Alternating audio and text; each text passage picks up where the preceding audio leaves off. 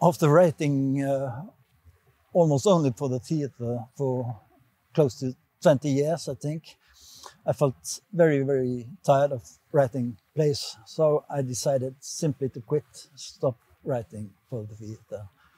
And I intended to keep on writing, and I wanted to write what I imagined as slow prose. A play needs a certain intensity, of course, and perhaps even too much intensity over too many years. I wanted to go into another mood, a slower mood, and to write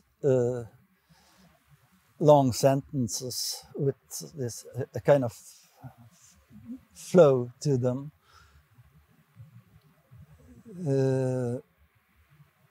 But I didn't intend to write a really long novel. That just happened.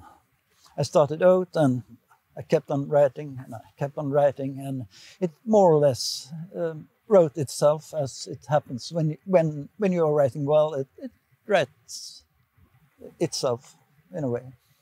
It's inexplainable, and after so many years as a writer, that's the biggest gift of writing and of being a writer. This experience of that something comes to you.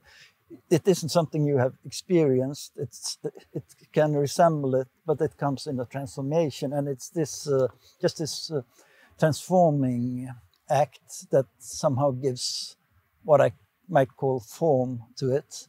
That also include rhythm, of course, and yeah, almost everything imaginable.